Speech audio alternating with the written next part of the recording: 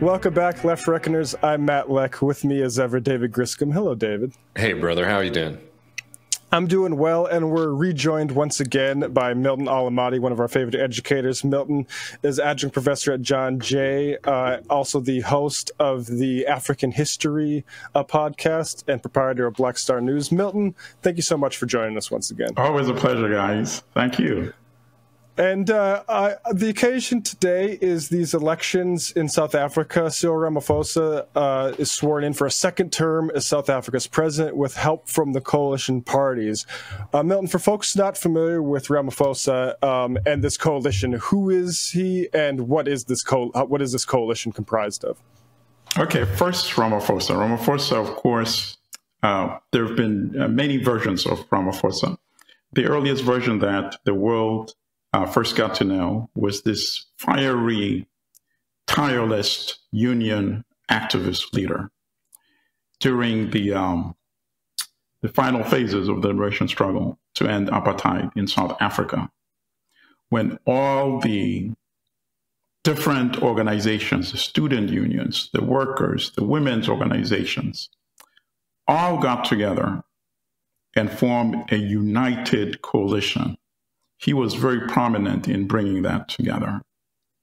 And obviously, he had been a union activist for many years. So it wasn't surprising that he also ended up being one of the chief negotiators and one of Nelson Mandela's key allies, leading to the demise of official apartheid in South Africa.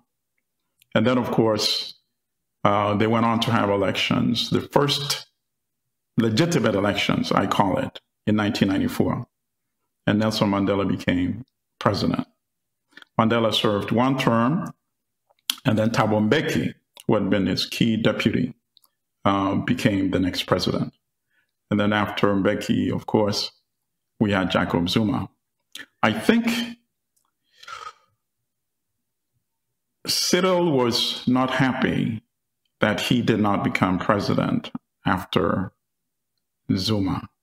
Mbeki, rather. I think he believed he was much more deserving than Jacob Zuma. And given what type of president Zuma turned out to be, at that time, perhaps, people would have said, yes, I think he has a legit issue. But then again, even though Zuma was less educated, he was a very good grassroots organizer. And he had been very effective during the liberation phase of the struggle to end apartheid. So he had solid credentials. And he comes from, of course, KwaZulu. And the Zulu make up one of the largest ethnic people in South Africa. And they needed support from the Zulu, of course, the African National Congress. So many people understood why Zuma became president before Cyril Ramaphosa. So then Cyril becomes president. By the time he became president, he was not the same Cyril Ramaphosa of the union activist days. Some people may remember the Marikana mine massacre in South Africa, when workers demanding better pay, demanding better working conditions. He was on the board of that company. And he supposedly, and there have been many reports about this, I don't think he's ever denied it, that he basically gave the okay for the police to intervene violently. And the estimates of the number of miners that were killed range from 34 to as many as 50-something, you know? So many South Africans never forgave him for that. By that time, he was also on the board of many of these large mining corporations. He was making a lot of money.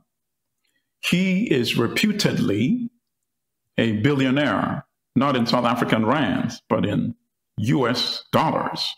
That's how wealthy he is. And then you may remember an incident. When was it? Maybe about a year or two ago, when it was revealed that he had stitched $4 million in a sofa in his farmhouse. And what was his explanation? That, you know, by that time he's president. That as president, he was too busy to get to the bank to deposit the money. You know, the most farcical. So that's the Jacob Zuma of today. It's not the Jacob Zuma who was a very key trusted ally to Nelson Mandela in the final phases of the liberation struggle. It's a Jacob Zuma who now seems to be becoming super rich, has become a priority to him. So therefore, it's not surprising that the Jacob Zuma that we see today is the one who just entered the African National Congress, the Party of National Liberation, into an alliance into a coalition government with the party that is called the Democratic Alliance, the DA party. Sorry, Milton, just to be clear, we're talking about Ramaphosa, right? Yes, we're talking about Cyril Ramaphosa, because he's the president of South Africa and the leader of the African National Congress. And the African National, why did they need to form an alliance in the first place? Because this is the first time after the election, which was on May the 29th, 2024, it's the first time that the ANC got less than 50%. So you need 50% plus to be able to elect the president, because parliament actually elects the president, and to form a government. So since they only got 40%, they had to get 10% plus from somewhere. The other contestants, of course, were the newly formed party, MK, Mkoto Wesizwe, which also borrowed from the same name that the armed wing of the ANC used to have, Mkoto Wesizwe. But this is the party of former President Jacob Zuma, got 15%, a significant chunk. And the other party, of course, that people that follow left politics and socialist politics is the party of Julius Malema, who used to be an ANC youth leader in the past and broke from the party many years ago. So he had 10% in the previous elections 5 years ago, and this time they dipped slightly to 9.5%. So now, was Zuma going to form an alliance with Umkhonto Wesizwe? And I think people knew that would not happen, simply because him and Zuma detest each other. So it became very personal. And Zuma said the only way, Ramaphosa and Zuma detest each other? Ramaphosa and Zuma, right, because Zuma blames him for easing him out of the presidency before his term expired. You know, there was a lot of all these stories about corruption swirling around Zuma, and most of them probably true. But then it turns out that Ramaphosa himself does not have clean hands, right? So I guess Zuma is now saying, wait, you helped me push me out because I'm supposedly corrupt? Well, at least I didn't stitch $4 million in the sofa in my home. So that's why he ended up, and of course, they were not going to form an alliance with the economic freedom fighters of Julius Malema. That would have given them almost 50%. Then they could have selected any of the minor parties that had about 2% of the vote. But then he was under a lot of pressure. He's under a lot of pressure from international finance capital, you know? And he's basically followed the editorials and the articles that were coming out in the Financial Times, in The Economist, in the Wall Street Journal, that the only way that investors will be confident would be if the African National Congress formed a coalition government with the Democratic Alliance, which of course is the white-led party. And I guess to international investors, that is the only way you can have peace and stability. And as The Economist and the New York Times put it, sensible government. So that's what he selected, and he ended up doing. And this is just a theme, if you read like financial press or things like this, how it's being sort of portrayed as like, this is a very historic election in South Africa, because basically now in this coalition, we're going to get, you know, more pro-business kind of politics, policies. I mean, I think people sort of get the implication of what the DA is and represents. But I mean, could you just help people understand this coalition is already going to be quite like bizarre.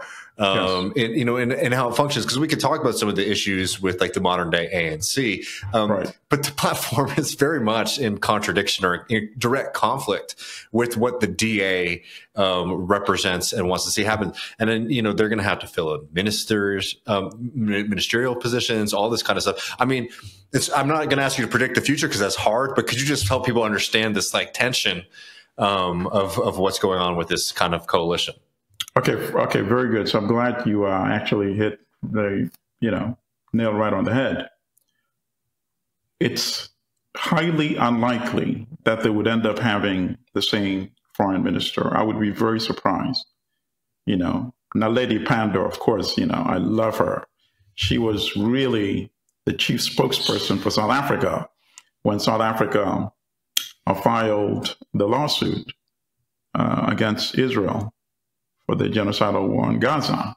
She became the spokesperson. She got a lot of hate mail from domestic right wing within South Africa and from the global right wing community. Racist, death threats, and she spoke about it publicly. She says, I'm not going to waver. I'm doing the right thing. In fact, I suggest people, go on YouTube and search Naledi Pandor, her last name is spelled Pandor, speeches. And there's one speech in particular where she's lambasting the international left. Said, we have surrendered, literally. That's why, it took us, and I'm glad that a lot of people are now condemning this war, but why did people have to wait till South Africa stepped forward? Said, we need to have a much more well-organized global left community. Okay, could she end up still being foreign minister in a government of the ANC and the Democratic Alliance? I very much doubt it. I hope it can happen, but, I doubt it. She was encouraging stronger relations with Russia, stronger relations with China. I think she was the one who was easing the ship more slightly to the left than Ramaphosa. So Ramaphosa alone would take the ship as far right as he can go. And I think he demonstrated that with the Maracana massacre of mine workers.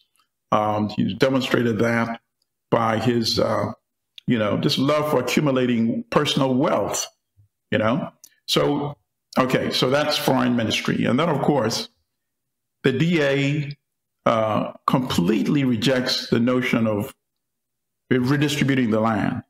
The DA rejects the notion of nationalizing the major industries. And that is why it's also told Cyril Ramaphosa that if you bring the EFF into this coalition, we're out. We're not going to sign on to that because, of course, the economic freedom fighters, that's one of their tenets, In fact, they're saying, take the land, redistribute the land without compensation, because originally, 3 or 4 centuries ago, the land was stolen from our ancestors. It was never purchased, so it's not a question of buying it back, right? And in fact, the ANC had also started talking about land redistribution, largely because it was under a lot of pressure from the EFF, right? But now I think it senses that pressure may have diminished a little bit because the EFF, rather than growing, actually lost like half a point. And of course, part of it can be explained by the emergence of this new party, MK. A good chunk of that 15% could have gone to the EFF. So then we have other ministries, economic planning, Ministry of Trade, we have Ministry of Finance. I think the DA is probably going to get one of these significant ministries. Yeah, I mean, I reckon that they're probably going to have to, or else they might want to collapse. Absolutely. Yeah. Absolutely. They'll say, listen, you want our 20%? We need to have some. In fact, the DA is already saying we are going to be in co-governance Mm. And I mean, so this is, I think that this is a really important thing. And I heard Sean Jacobs from Africa as a Country say something along this line. It's like, I think it's notable for people in the US or just abroad to like recognize too that, you know, you have EFF, you have ANC, and you have MK, this new party. I mean, that's a majority in terms of like who people are going out and supporting. But the tradition of the ANC, like the history of it, is in conflict, right? You have Zuma. I mean, so just to help people, I mean, I think this really illustrates it for people to understand. Milton, could you tell people what MK, the name, like what that history is? Because I think that's probably the most clear example as to what's going on here. Right. Umkhonto we Sizwe, Spear of the Nation, right, was the military wing of the African National Congress during the national liberation struggle. And of course, the ANC had pursued nonviolence as its policy until after the Sharpeville massacre. And then after, early in the 1960s, they concluded that, listen, the state is responding with brutality. We have really no choice. And the ANC adopted. There was a lot of debate, there was a lot of division, but at the end, Nelson Mandela and others prevailed. And they took armed resistance, became part of the struggle, and Umkhonto we Sizwe was formed. If people go back and look at the Rivonia trial, the treason trial, on which Mandela and his comrades, many comrades were convicted, ended up serving 27 years. There's speeches, there's a speech that he made in his own defense. The quality, the audio is not that great, but I highly recommend it if you listen carefully. He makes the most learned justification for armed struggle, right? You know, he gave the statistics of the number of people who are dying of malnutrition, of poor health care, of the economic inequities. And he said, and the indignities of grown men being referred to as boys by young white South Africans, we're stripped of our humanity. At the end of the day, what would you do? And then even after we made the decision to take armed struggle, we did not do it lightly. He said, I read all the books by people that had written about armed conflict, whether they were writers from the West, whether they were from the East. And then I took what I believe were the best lessons. And one of the decisions we also made was not to go after civilians. We're only going to target government installations and buildings. So yes, Umkhonto we Sizwe became a very a big factor, because now it allowed all the other African countries to support them by providing training, providing weapons, providing finances. It allowed the Soviet Union, China, Cuba, and then later on Libya to provide them with resources. So Umkhonto we Sizwe has a very revered status in the liberation struggle in South Africa. So he selected that name, of course, deliberately, in a way saying, listen, basically, the version of the ANC that is led by Cyril Ramaphosa right now is a sellout, it's taking us backward. In fact, it's willing to form, and it did form, an alliance, what he would categorize as the party of apartheid. So that's why he called this party, he usurped that name, MK, Umkhonto we Sizwe.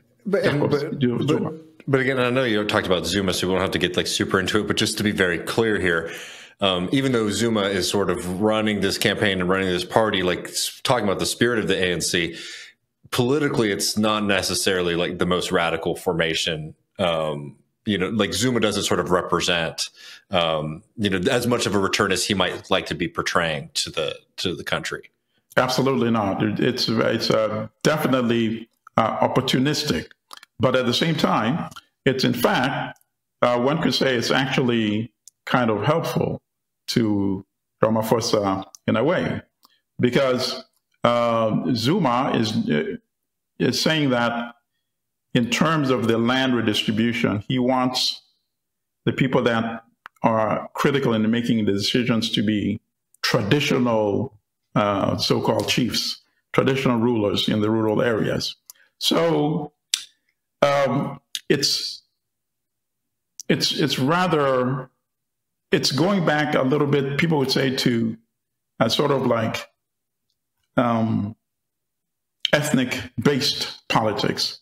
He's taking advantage of the fact that he comes from KwaZulu, and they have a large population. So he's looking more at regional interest and politics rather than forward-looking national politics. That land, the demand for land is tremendous. I mean, look, the African population, which is 80%, control only 4% of the arable available land, agricultural land. So this is not really a KwaZulu issue. This is a national issue that affects people in all parts of the country. So he's not as progressive as the economic freedom fighters. So in a way, he's also going to be an obstacle to the kind of party that the economic freedom fighter was evolving toward. So in that respect, he's actually more helpful to, at least right now, to Ramaphosa than to EFF and Julius Malema. But I think that could change. Malema is working aggressively, not only to try to get people from the ANC to come toward him by saying, wait a minute, did you guys really sign up? Did you ever envision that you could end up being an alliance with the DA, right? And I'm sure there's a good number who would be willing to listen to that. And I'm sure he's not, I'm sure he's going to be aggressive in pursuing that approach. And then I think he also believes that, I mean, after all, Zuma is already, I think he's 80 years old. So I think he believes he can bid his time and actually get into an alliance with the people who are now in MK, primarily because Zuma is still the symbol of MK. So I think if he's saying between now and the next 5 years before the next elections, I can actually get a good chunk of MK on my side and substantial numbers of people who are still with Cyril Ramaphosa to my side, I think that to me makes sense. And that could actually happen. I think Ramaphosa is going to be under tremendous pressure. I wonder how long this coalition can really last. I mean, if you look at the issue of unemployment alone, right? Where you have an employment of Black South Africans ranging from 37% to 40%. When, on the other hand, you have unemployment of European white South Africans ranging from 5.9% to 7.4%. It fluctuates within this margin. That, to me, is untenable. Now, they've been able to divert, they're doing a lot of the things that you see that, the right does in this country as well. They brought up the whole conversation about, oh, we need to build a wall. And that people are actually talking about building a wall in South Africa now to keep migrant workers from other African countries out of the country, as if they are the primary cause of the high rates of unemployment. Of course, it's preposterous, but it's very emotive, and that actually does work. I went to Julius Malema's page, his Twitter X page after the election, and you could see a lot of the postings were people who said, listen, you're good, but you can't, South Africa must come first. You can't be speaking about other Africans before you address our needs. So those were the kind of tweets that he was getting in response to his tweet, which was, thank you for voting for us. We'll work harder in the next couple of years, and so on and so forth. So that has become an issue of diversion, a very effective issue in South Africa. I mean, not to be too frank, but I mean, maybe the immigration control should have been against the colonial invaders a while ago. I mean, the kind of we hear about the EFF and Malema in the context of, I think, rather hysterical, white hysterical sort of reaction to their chants and things like that. But I think what's really, like you say, scaring people is that demand, which is land redistribution without compensation. Yes. And Absolutely. That is a promise made, in my understanding, by the end of apartheid, that we're going to eventually get around to this. And it just hasn't happened. And I mean, that's what I was kind of confused about, is why the EFF seems sort of perfectly situated to be the sort of spokesperson for that demand, and yet you got the MK emerging. Okay. All right. So I'm glad you said that. I think there are also a number of issues. The impact of corporate media in demonizing the EFF, and also playing on, Malema's persona, right? He tends to be, as you know, he doesn't mince words, right? He's very fiery. And so they paint him as this person who's capable of transforming himself into a dictator and turning us into, just like the rest of the other African countries. So there's enough material out there for them to create this very effective propaganda of demonization. And one of the things that the DA, if you read some of the interviews that the Democratic Alliance was giving to a lot of the international media, was that the EFF is going to turn South Africa into Zimbabwe or Venezuela. So that became a very effective propaganda as well. But at the end of the day, it's really, a sad testament. And this is not the first time, it's happened, of course. So in Kenya, for example, Kenya was one of the other African countries where you had a large European settler population, right? And I use the word settler very hesitantly, because it's hard for me to refer to somebody as a settler that comes there, commits ethnic cleansing, and then takes over your land, and then turns you into her or his employee on the land that used to belong to you, right? So they did that in Kenya. About 1,000 European families took over more than 2 million acres of the most prime land. They call it, the Kenyan, the White Highlands is what it was called.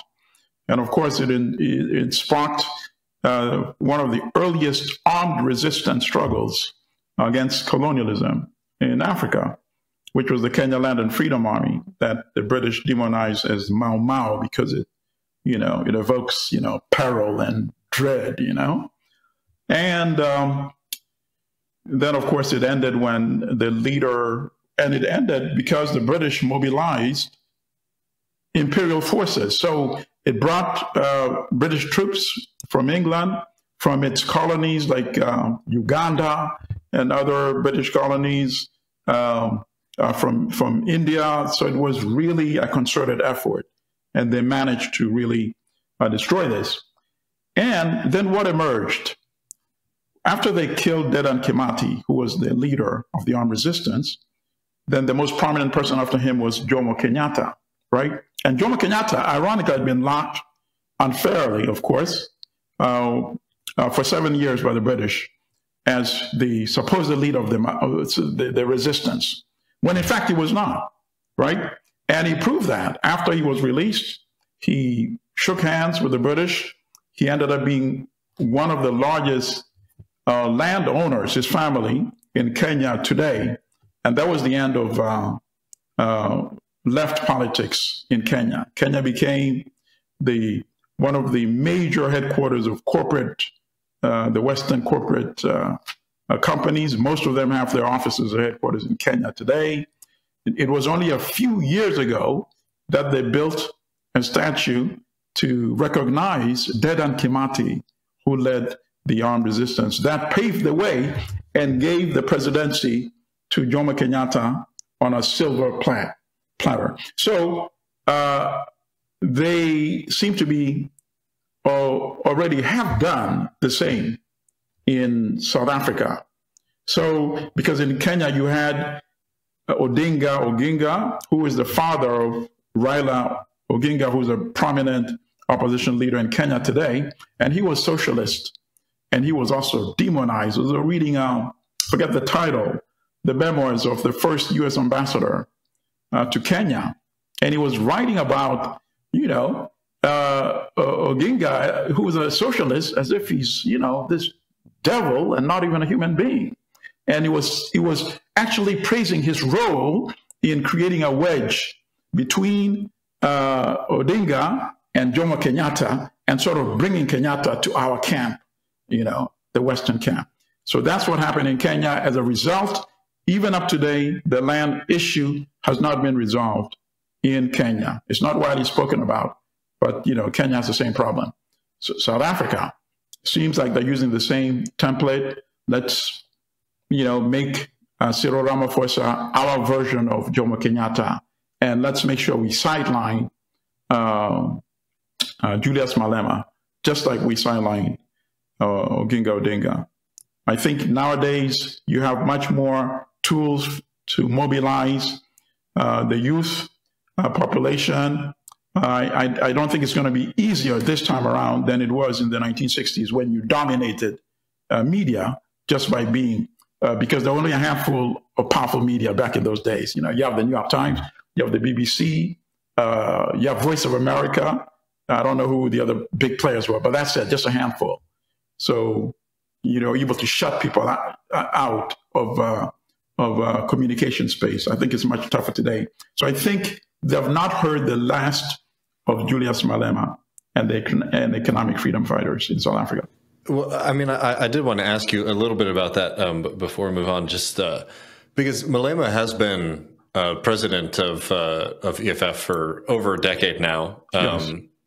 And I was just curious if you have any sense of whether or not there's kind of like internal pressure on him to maybe, nominate a successor or someone else to sort of take the helm, because Malema is rightly or wrongly, I think, as a character. He's a character. He's okay. Let's put it this way. If there was a Steve Biko today, right? A version of a Steve Biko who's in his 30s or in his 40s, we would not be talking about an alliance of the African National Congress and the Democratic Alliance. No way. Impossible. If we had a Robert Sobukwe caliber leader today, and Robert Sobukwe was, of course, the one who founded the Pan-Africanist Congress. He broke from the ANC because he thought the ANC was becoming like too broad of an umbrella. I said, fine, I don't mind. We can have a multinational, multi-racial organization, but he wanted the leadership to be primarily Black African. He said, we need to learn how to demand for our causes. So that's why that was very important for him, and he broke. And he's the one that organized the march on the police stations that led to the Sharpeville massacre. And all he wanted to do was people to go with the detested passport, which is the internal passport that every Black person had to carry before the end of apartheid. And he wanted people to go in front of the police station, burn it, and then surrender, and overwhelm the police stations by inviting them to arrest tens of thousands of people, right? But instead, they scatter them with bullets. So what I'm suggesting is that I'm agreeing with you that we don't have the caliber type of leadership that we had in the 1960s.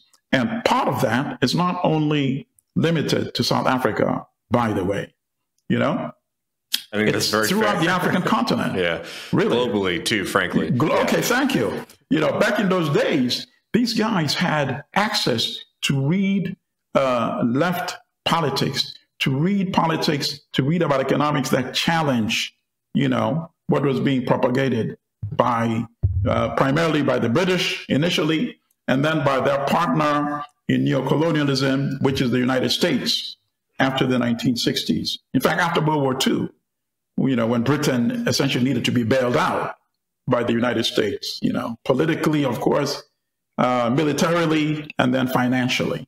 So the U.S. became like sort of a global partner, at least in terms of enforcing neo-colonialism in Africa. So the literature that challenged what is now known as neoliberalism became very scarce.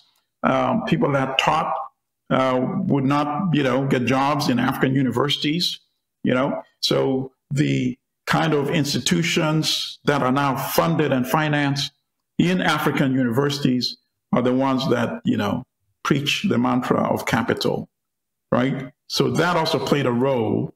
And so it's ironic that actually during apartheid, you could produce African leaders who are much more conscious that the world does not spin only around capital and capitalism. It's something that I'm going to kind of paraphrase and not hit it as well, but it's something that Frantz Fanon wrote that I always found was like really astute, was that, under colonization, right, it's easier to sort of see your oppressor, right? Yes. Because there's a flag that's not yours over the building. Right. And, under these other systems, it's harder. Right. It's a weird kind of dialectic, tension or whatnot, but I think it's absolutely true. Right. And something else you said, and this was, saying if Africans that emerged after the end of formal colonialism, if you don't have a different vision, if you want to replicate Europe, and build Europe, why don't you let the Europeans do it for you then? They're much more qualified than the most qualified of us, of any one of us in doing that. So he also says that, and I'm also paraphrasing as well, Yeah, well, Milton, before we let you go, I want to ask you about Manufacturing Hate, which is your great book. And thank you. You got a GoFundMe about this here. I'll put up. Explain to people the circumstance of this GoFundMe. Okay, very good. So when the book first came out, first of all, it took me a long time to get a publisher, right? When I self-published it as The Hearts of Darkness, How White Writers Created the Racist Image of Africa. It was selling well, but it's impossible, you should probably know, it's very challenging to get anybody to review a self-published book, right?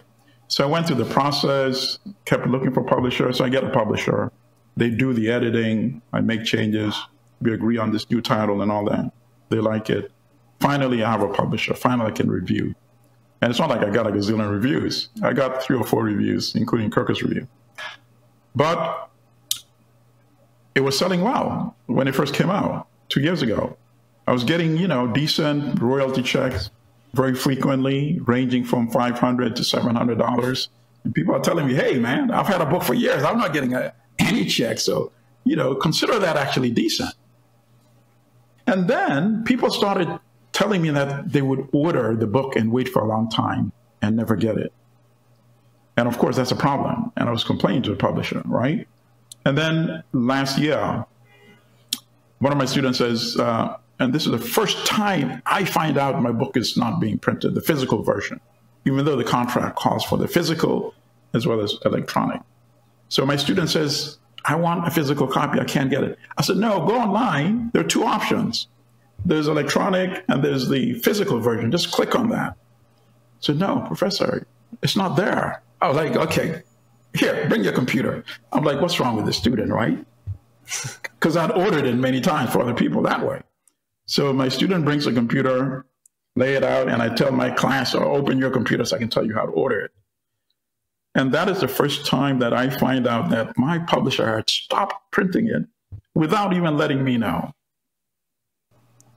Through my student, and I'm like, wait a minute, why aren't you printing a book that was actually doing well? So now I don't want to engage in conspiracy theories, right? I just know for some reason, publisher does not want to make a book widely available, even though people want to buy the book. So I said, okay, I would like to get my copyright back. And they said, well, blah, blah, blah, we can't give it to you at, just like that. You're going to have to buy it back. So I said, okay, since you're not printing it, it means it's not doing well. So I'm willing to offer $500. And they came back and said, no, the minimum would be $3,000. You know, so it's something that they technically don't want because they're not printing it, but they're not willing to give it back for free to me, right? I mean, I know the book will do well once I get another publisher. And if need be, I may just, you know, decide to self-publish it once again because it's already been published by a publisher. I would not make any changes, you know. And so that's why I want to, I put up this GoFundMe, and so far I've raised $1,000. And once I get, you know, the balance, I'll buy the copyright back. Hopefully I'll make the book available before the end of the year again. I mean, I remember reading it as a media studies, you know, student, graduate from NYU. I mean, it's something that should be on any syllabus of people, you know, paying attention to, you know, world history and how it gets translated into media. So, yeah, I mean, thank you. You should definitely liberate it from a publisher who's not doing it the justice it deserves. Yeah, and, you know, I put some pressure on the Times, too. I know they don't like me at the Times.